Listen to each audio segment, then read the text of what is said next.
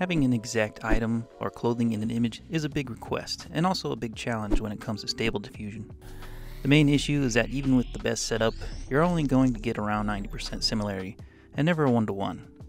But with a little creativity and some extra effort, we can get better results in some cases. And with that, let's get started.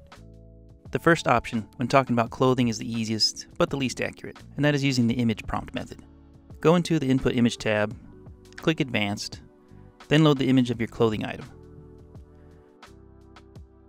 Make sure to have image prompt selected, and raise the stop at and the weight to at least 0.9 each. And now we can go from here and use a simple text prompt to put this in a brand new image.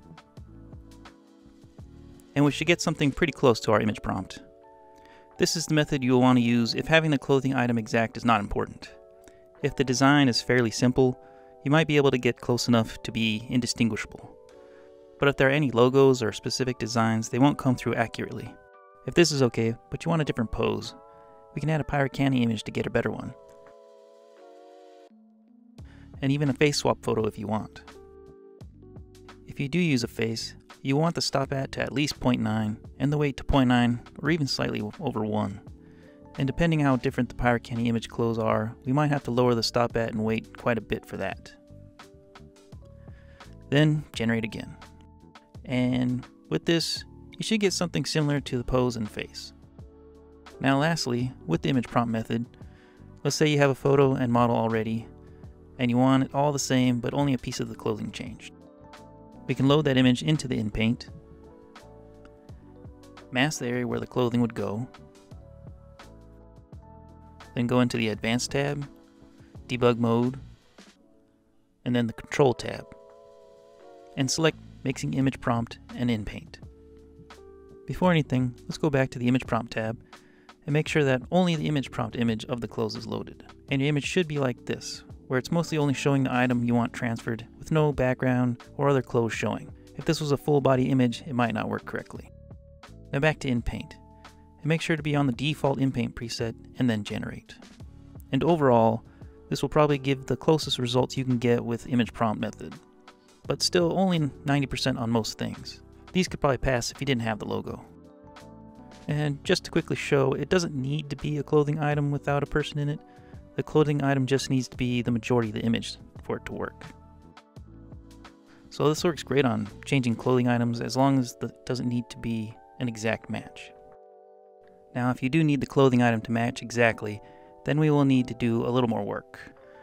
I have this image of a dress. What I'm going to do with it only works if the clothing is in the shape as if someone were already wearing it, and that is because we are going to inpaint a person around it. If the image you are using isn't just the clothing item and has someone in it already that you want to change, don't worry, we will work on that next. With this, we first want to remove the background, which should be pretty easy. There are many free removers, but the main two I've had luck with are Photo Room and Adobe Express. Photo Room does have a max free size, but my images are usually below it. I don't think Adobe does. The only reason to try both is sometimes one does a better job than the other, depending on the picture. They both work about the same. Drag in or load the image, and let it do its work. Then download the new transparent image. Now we can load this into Photopea. First thing to make sure here is we want a final image in a resolution that Fooocus uses. This will give us a much better chance at a good image. Select the entire image and copy. Then click File, New, and in the width and height, put in a resolution you want from Fooocus. For this I will use 832 by 1216. Then hit Create. Then Edit and Paste. If the image you pasted in is much larger, then you'll have to resize it. This can be done by selecting the layer you just pasted in and going to Edit and Free Transform. And then resize it however you like. Now you want to save this image. So File, Export as, PNG, and then name your file. Now the next step is to create a blackout image for the mask we will be loading. For this, select the same layer again and go to Image, Adjustments, Exposure, and turn the exposure all the way down. Then hit OK. Then we want to save this file with our other one. Now back to Fooocus, and the first thing to do is go to Advanced, Debug Mode, and if you had the Mixing Image Prompt and Inpaint checked from before, uncheck that now. Then go to the Inpaint tab and check Enable Mask Upload. Now let's load our first image in the left side, then our black mask in the right side. Now the black area here will protect the dress and everything around it will be changed by Fooocus. So simply type a prompt up here that matches the scene you want and then generate. And it might take a bit to get to the right position and scale. We aren't worried about the face right now since that can be fixed, just the overall look. And hopefully the hands and feet aren't terrible since those are the worst to fix. If you are generating but still getting a little bit of pixelation on the edges, then you can use the mask, erode, or dilate setting. Turning this up or down will increase or decrease the size of the mask. For this, if we turn it up just one, the black area will decrease just a little bit. I'm not exactly sure how much this changes on a pixel scale, but it's pretty small per point. The bad part of this is it can start changing the edges of your product. Depending on the item, it might not matter or even be noticed, but for some it will. For a clothing item like this, it's probably fine. But do make sure when you're creating an item that it does not change too much. And this will help the edges blend in a little bit better. When you finally get one that looks good, we can drag it down. And when we're finished, we can turn off the extra mask in the debug menu. Ideally, we want the image to have decent hands and feet. The hands aren't that bad, but let's see if we can improve them a little. Mask the hands and make sure to be on improved detail. And in the new prompt box, I will put detailed female hands. Then generate again. Since they are sideways and half hidden, I can get away with a little more here. And these are decent. Drag that down, and now let's try to improve the face. And we'll do the same as before, mask the area. In the prompt box, I will add detailed girl face, and then generate. And we can keep trying if none of these work, but I can live with these for now. So all in all, this method isn't really that hard with the right setup. From here, you can outpaint some if you want more background, or add or remove whatever else suits your needs. If you have an image like this, where you just want the shirt and everything else changed, we can do that too. And I'm using this image to show that even just a plain and somewhat poor phone camera photo of a normal boring guy can be used. Doesn't need to be a professional photo shoot. I already cropped this image to a focus appropriate resolution of 768 by 1344. I will use Photopea for this again. Photoshop is better if you have access to it, but this will work fine. Because this is a random image and the colors behind the t-shirt are so similar, it's hard to use the easier quick select tools here. So for this, I will use the magnetic lasso. This works pretty well, but does take a little time. If you haven't used the magnetic lasso before, just click to start and run the mouse edge near where you want it to go, and it should follow. Occasionally clicking to set points. Sometimes you will need to pull it back and force it to where you want by making small clicks and moving forward. Then, once that is selected, I will do another edit copy and edit paste. Then I want to add another layer here, and I will do that by going to the top and clicking Layer, then New, then Layer.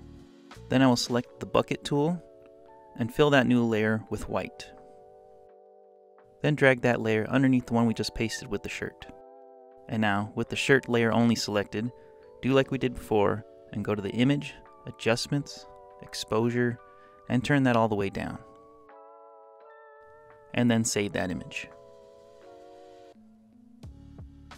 Then go back to Fooocus and load the original image into Inpaint.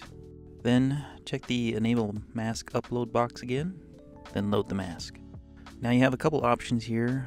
First, let's keep it on Improved Detail, erase anything in the additional prompt, then type in a prompt for the scene that you want, and we can slowly turn up the denoise between generations.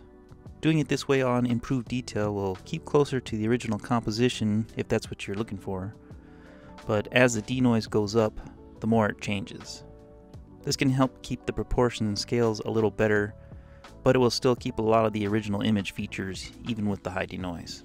If you want a little more freedom, we can switch over to the default Inpaint setting and start from there. And as we go, we can turn the denoise down a little if the image is getting too random or losing the correct scale. Again, it can take a little patience and tweaking of the prompt and settings to get the right outcome. Eventually we will get something pretty decent.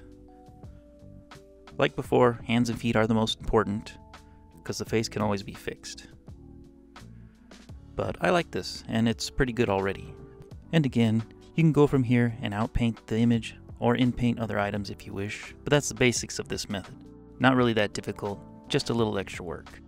Now moving on, we can also do shoes using a basic photo with the same process as before. Taking the photo, removing the background, then using one of the selection tools to remove the legs, adding a white layer for the background, and then using the exposure setting to blacken out the shoes layer.